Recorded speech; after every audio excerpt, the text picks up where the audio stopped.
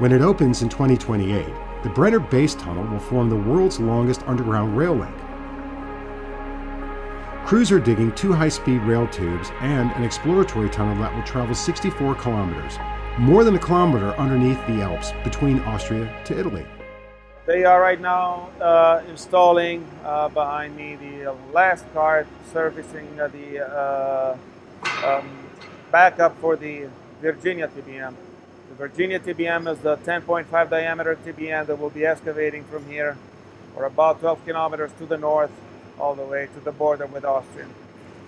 We have a twin TBM that is already operating in the West Tunnel. Started operation about a month ago, and that is also running towards the border. The TBMs that we have, all 3 TBMs, we have 2 large ones and another smaller one. It's about 6.5 diameter TBM in the pilot tunnel. They are all double shield TBMs. That means that they can excavate and install the lining at the same time. What we saw in the West Tunnel was the installation of a ring with precast segments that come over by train, and then they're placed on an erector that placed them in place in the tail shield. That operation is possible because during excavation, because the double shield TBM has side grippers. So the side grippers will keep the TBM connected and firm to the rock mass while the cutter head bores the rock mass, and at the same time in the back we can install a ring. As long as the rock is good enough, we can actually grip with the side grippers and make an installation go. Otherwise, if the rock is not good enough to withstand the pressure of the grippers, we will have to retract the grippers and then excavate in single mode. So double shield TBM can alternate actually the phase of excavation and lining installation, as well as do it at the same time. So it's a pretty dynamic and functional machine for that purpose. We found a lot of faults. The extension of this tectonized section was longer than expected, more than 1,000 meters in comparison with 600, 500 meters forecast at the very beginning by our designers and by our geologists. But the number of liters per second encountered and diverted was lower than expected, and the water, the presence of water is something very, very important while excavating a tunnel.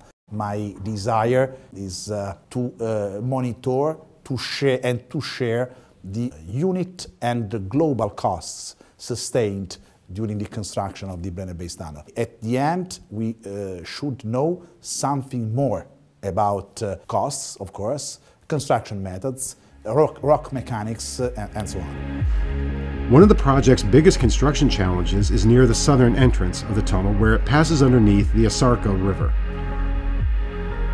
We have to underpass the Isarc. The underpassing of the Isarc will be done with the artificial ground freezing technique. In order to do that, we needed to construct 4 shafts. We can see the 4 shafts in the back. The shafts are 25 meters deep. The alluvial soil has an underground aquifer, so one of the most challenging issues in this time is the construction of tunnels within the alluvial soil in presence of water. In order to do that, we have the artificial ground freezing for the underpassing of the Isarc and excavation with the Adeco method in other part of the construction site. At both ends of the construction site, we have the bricks and granite. In that part, we have partly excavated at south, and we will excavate at north with the traditional drill and blasting technique, so with the use of explosive. We are on schedule at the moment, and as far as the Italian side is concerned, we are within the budget.